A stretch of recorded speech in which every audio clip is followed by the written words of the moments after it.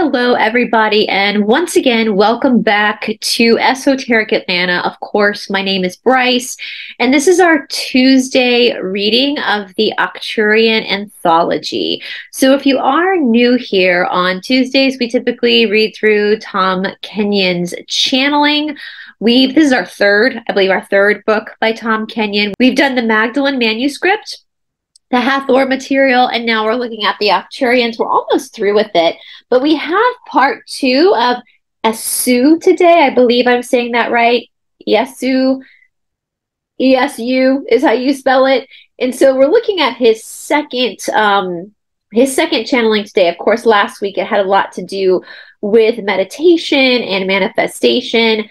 You can find all of those episodes, all the previous episodes, in the playlist Understanding the Magdalene, which will be down in the description box below.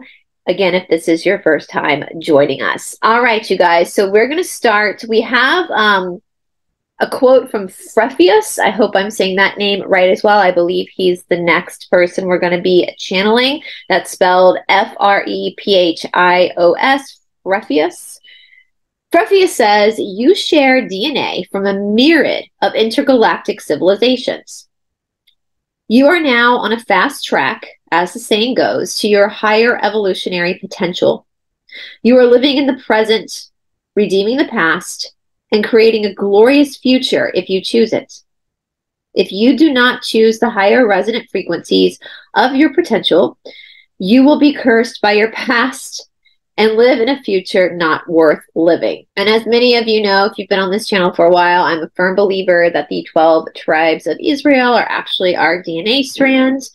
The 10 missing tribes are the 10 DNA strands that are not active within you. So I agree with this. It's all intergalactic. All right, so Yesu Part 2. Yesu Part 2, page 135, if you're following along. So again, he's the Arcturian meditation master. I would like to reveal a meditation method that I teach my fellow Arcturians. It is an ancient technique for the shifting of conscious awareness. Given some similarities between our chakra system, this method will work for human beings as well. Let me address the fundamental philosophical quandary first and give the technique. In your current perceived reality, the physical world seems to be real in a concrete way. You can touch things, and there are boundaries between objects.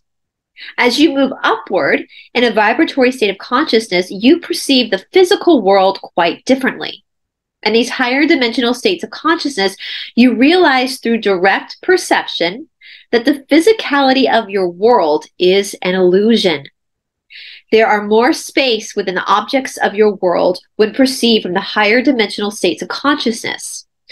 This is in keeping with the insights of the quantum physics. Indeed, most of the matter that comprises your body is a very small percentage of the volume that you call yourself, meaning your body. It's interesting. I just had this conversation this past Sunday with one of my students. I was talking a lot about plant medicine and microdosing, and I told the student the first time I ever took a day trip, I had that realization that everything around us is just an illusion. It's all a hologram. And this was long before I ever started studying yoga, which that again is the crux of yoga too, the Shiva and the Shakti, the nature and the soul. The differences between the two, even though the two are interwoven together, there is a difference between them. And the Shakti, the body, the nature is the creation of the soul for the soul to know itself. Therefore, it is quite the illusion. And this is where we get things like levitation. People who know how to levitate. Yes, there is photographic evidence of the early 1900s when these explorers from the West, from Europe, were making their way into the Himalayas in India. They would take pictures of yogis levitating. This is the whole story of Jesus walking on water. That's what that is. That's levitation. All right, this is the idea that you start to understand the complexities of nature and that you are the creator of nature. And so within that consciousness, you too are able to shift consciousness and change even the weight of your own body. Wild, isn't it? Each dimension presents an illusion of solidity for that being that resides in that dimension. This kind of goes along with the law of one, too, right? We have first density, second density, third density, fourth density, fifth density, sixth density. Every density or weight of that particular realm is different. Like third density is heavier than fourth density. We reside primarily in the fifth dimension, while some of our more advanced Arcturians reside in higher dimensions. For us, the fifth dimension is real. We can touch the objects in our world as clearly and as distinctively as you experience your world. But were you to experience our reality through your current vibratory level, it would seem ephemeral, insubstantial, and you would not be able to touch the physical objects in our reality unless you were able to raise your vibratory rate to match ours. The technique I am about to share with you is an ancient Arcturian meditation method for shifting dimensional awareness. It will allow you to slide up and down the dimensional scale. By this, I mean that once you have mastered the meditation technique, you can move your consciousness into any dimensional reality that you choose. Your physical body remains in three-dimensional continuum, but your consciousness is free to travel to other dimensions. And this, again, I'm going to have to give a warning and give a disclaimer. I know I said this last week in part one. This is actually not meditation. Okay, I want to be very, very clear about this. I'm going to continue reading because I don't believe in censorship. But I do really encourage you guys, if you are interested in meditation, the first thing I'm going to ask you, are you trying to meditate or are you trying to escape? Because there's a huge difference. So if in meditation you're allowing your imagination to run wild to the point where you think you're given information from the divine, then darling, you're not meditating. Meditating means a one-pointed focus. Yoga chitta vritti nirodha. That's the Sanskrit. So the chittam is the thoughts, the brain waves, the brain stuff. And chittam is the actual brain. So vritti is the thoughts, chittam is the brain. Nirodha means nothingness. So in meditation, you're trying to actually remove the thought. You're not trying to engage in thought. You're trying to remove it. Right? So this is why a lot of people do something called japa meditation, where you're given something to preoccupy your mind, like a mantra, so that you can control the mind. So the mind doesn't go all crazy and delusional, right? And so I'm finding this a lot in our world. A lot of people who are in this world are very, very new to spirituality. Very new to spirituality. And so they're getting stuck in garbage spirituality. You need a teacher. You absolutely need a teacher. And that teacher needs to be a legitimate teacher. You need to see that person's resume. Ask them who their teacher is. How many years have they been doing it? What is their relationship with the lineage? How do they teach this? Because otherwise, if you are practicing meditation without a teacher, you are running the risk of going into psychosis or neurosis. Okay, so I just want to be very clear about that. All right, so do not use meditation as an excuse to daydream. Do not think that everything you think about in meditation is a command from God. If you're doing that, stop it. Okay? All right, so let's keep going. It is here that I feel I should advise you as some of the effects before you experiment with the method. The first thing to understand is the mystery of your breath as you enter into these higher dimensional states of consciousness. When your consciousness's focus is fixated on a point, as in the meditation, yep, your brain wave activity is altered. So here, he's correct here. So let me read that again. So when your consciousness focus is fixated on a point, what did I just say meditation is? It's a one-pointed focus of the mind. As in the meditation, your brainwave activity is altered. Why? Because we are trying to stop the mind from having too much control over the experience, because thoughts are powerful. After a period of mental focus in this manner, your breath will tend to become more and more shallow. And there will eventually be episodes where you stop breathing altogether. This pause in the breath cycle is a signature that you have entered a profoundly deep state of consciousness. And it is in these pauses within the breath that you jump into other dimensions. So that is all correct. Absolutely, that is correct. You cannot force breath to alter in this way. You must allow it to evolve into this cycle. My brief experience with human beings tells me that most of you are impatient and tend to force outcomes. You cannot force this. Again, do not fucking daydream. If you want to take time to daydream, that's fine, but know that it's just daydreaming. It's not meditation. It's not spiritual. Okay? It's daydreaming. In this meditation practice, your breath is like a pony, and your point of focus is something it finds most curious and delightful. If you try to lead the pony, it will balk. But if you let it follow its own course, it will be attracted by the force of your attention, and your breath will become shallower and more relaxed. And eventually, when you have mastered the technique, the breath will stop. Do not be concerned when you stop breathing. It does not mean you're going to die. It means you have entered a deep state of quiescence, and your consciousness is freed from the fetters of your physicality to move through the dimensions freely. When your physical body needs more oxygen, you will spontaneously take a breath. When this occurs, you simply make sure your focus of attention is on the point that I will discuss in a moment. As you continue to walk through the meditation, you will find these periods of quiescence get longer and longer. There is a phenomenon that occurs in these deep states of consciousness regarding the breath. In these deepest states of altered consciousness, your subtle energy body receives an inflow of energy that is transferred to your physical body. Thus, it is possible to remain in these states of quiescence for several minutes at a time, or even for several hours in the most advanced stages of meditation. This is a very advanced stage that cannot be forced. So the method of meditation that I use is the Tristana method.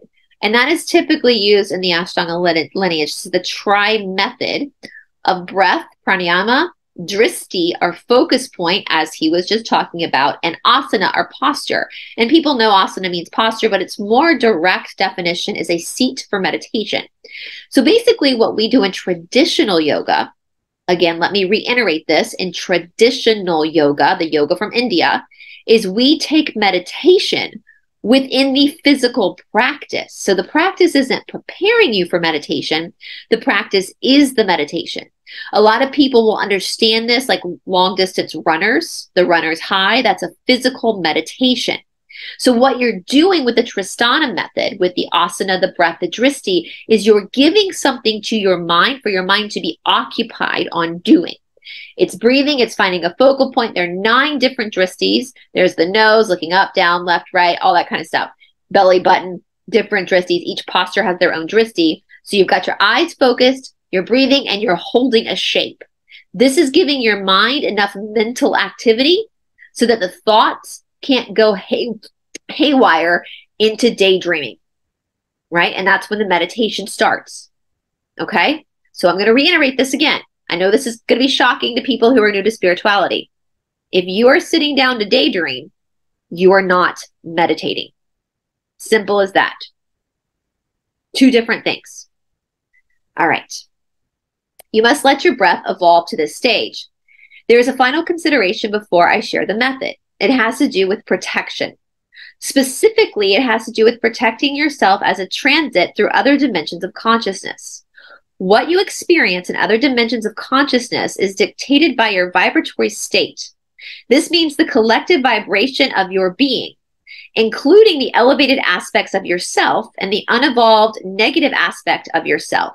This is a very mixed bag, as you say. If you were to do this method when you were low in a low emotional state of conflict, the chances are high that you would encounter low-level beings in the dimension you are exploring.